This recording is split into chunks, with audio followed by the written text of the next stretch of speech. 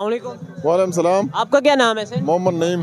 नईम साहब, आप भी इन्हीं का हिस्सा हैं? बिल्कुल जी, हम स्वात मंडी से ताल्लुक़ है हमारा, और हमारे 5-6 दिन हो गए, हम तकरीबन 50-60 लोग आए हैं, अपना टेंट लगाया हुआ है। और जब तक ये इलेक्शन अनाउंस नहीं करेंगे, ये इम्पोर्टेड हुकूमत, ये चोर और डाकू हुकूमत, हम इधर तक होते रहेंगे इंशाल्लाह। अगर खान साहब कल रवाना हो गया बनीगाला, हम बनीगाला जाएंगे साथ।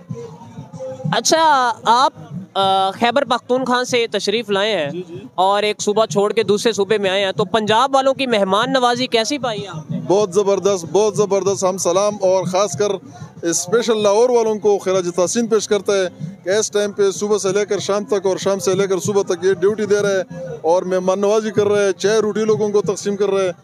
मैं खिराज तहसीन पेश करता हूँ। चाय पाने वाली तो नहीं होती? नहीं नहीं नहीं नहीं, खालिस है इनकी मोहब्बत की तरह, लाहौर की मोहब्बत की तरह चाय भी इनकी खालिस है। बिल्कुल जी, मोहब्बत है इसका, और ये लाहौर वालों का मैं मेहमान नवाजी का बहुत बड़ा मशकूर हूँ। खान साहब को लाहौर छोड़ के जाना चाहिए? नहीं, इधर ही रहना चाहिए। इधर रहना चाहिए। आप खान साहब के लिए क्या पैगाम देना चाहते हैं? मैं खान साहब को ये पैगाम देना चाहिए, जो जितना लोग है इधर ही आया, तो ये सब ना खान साहब के सपोर्ट करने के लिए इधर ही आया। देखा आपने, इस्लामिक न्यूज़ के साथ बच्चों के, नौजवानों के और बुजुर्गों के जज्बे बहुत ही ऊपर हैं। मेरे साथ एक बच्चा है, वो भी मुझे लग रहा है पख्तून है। अस्सलाम वालेकुम। वालेकुम सलाम। क्या हाल है? ठीक है बस। ओए, खान के लिए मरने के लिए तैयार हो? तैयार है। कहाँ से आए हो? पेशावर से। अपने वालिद के साथ, भाई के साथ, किसके साथ आए हो? भाई के साथ। भाई के साथ पेशावर से। और इधर रह रहे हो? खाना पाना मिलता है?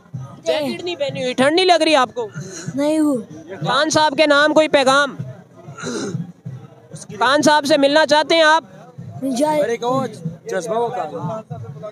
मिलेंगे तो क्या कहेंगे? हाँ? मिलेंगे तो क्या कहेंगे? साइन करवाएंगे? साइन तो हम करवा लेंगे इसकी।